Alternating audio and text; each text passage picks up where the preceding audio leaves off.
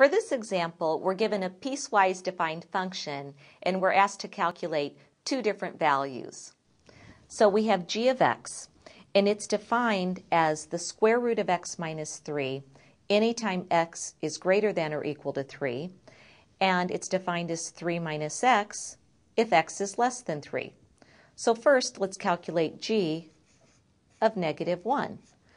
Well, we need to determine which of these two functions to substitute negative 1 in for x.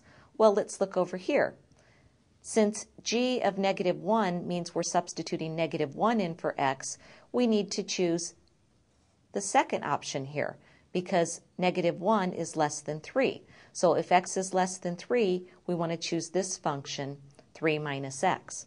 So we're substituting negative 1 into the 3 minus x. So 3 minus negative 1 is equal to 3 plus 1, or 4. So therefore, g of negative 1 is equal to 4. Be careful not to substitute it up into the other function. If you substituted it up here, you'd get a negative value underneath your square root sign, which is not a real number.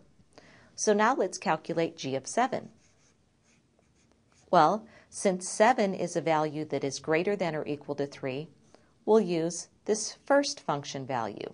G of 7 is going to equal the square root of, we'll substitute 7 in for x, 7 minus 3, which is just the square root of 4, or 2.